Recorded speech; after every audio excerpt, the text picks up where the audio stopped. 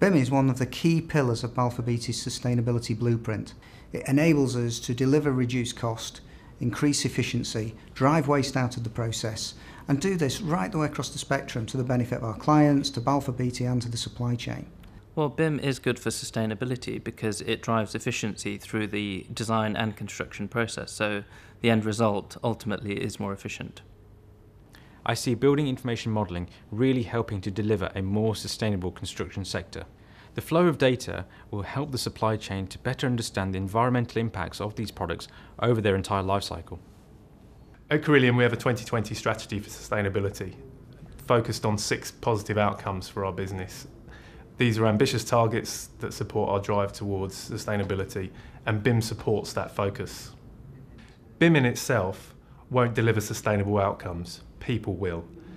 What BIM does is enable people to deliver those outcomes.